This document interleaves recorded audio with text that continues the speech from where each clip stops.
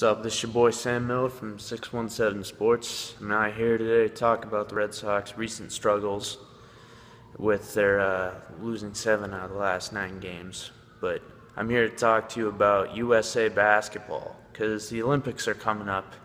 And right now I will re-rank all 6 USA basketball teams in the NBA Olympic era.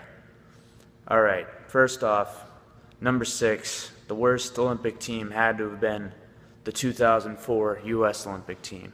That team was full of inexperienced collegians, even though they went on to be NBA All-Stars afterwards. They were 5-3 in the Olympics, and luckily even took home bronze with that record, but still a disgrace to USA. And the number 5 team, I would have to say, is the 2000 U.S. Olympic team. Yes, they were 8-0. Yes, they took gold, but doesn't every U.S. team take gold pretty much? Yeah, no, this had to be my number 5 because of, they had a bunch of close games. They didn't really particularly dominate the competition like they usually do. It was like Vince Carter, Allen Houston, Ray Allen. Yeah, they had names like that. And number 4, I would have to say, is the 2008 USA basketball team, the Redeem team, also Dream Team 4, if you'd like to call it. I don't know.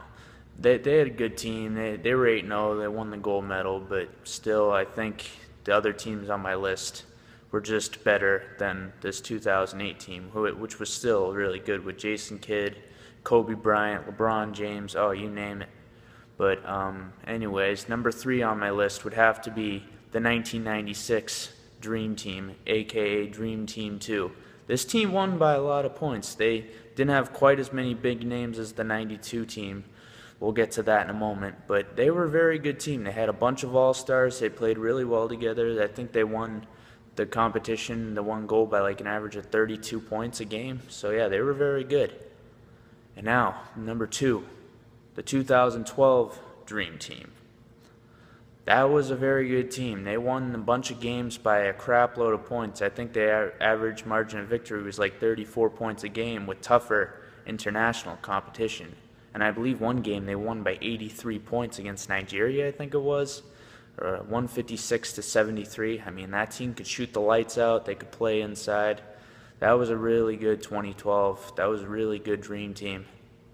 Whew. But this one's going to be even better. Yes, you guessed it. Number 1, the original Dream Team of 1992. 11 Hall of Famers, 12 NBA All-Stars.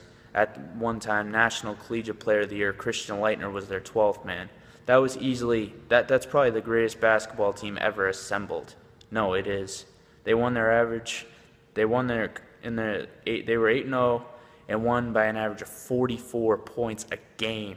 The least amount they lost was 32. This team was just absurd. If that had been in an NBA season, I think that team would have gone 82-0. The 1992 Dream Team. That team had so many stacked players on that team.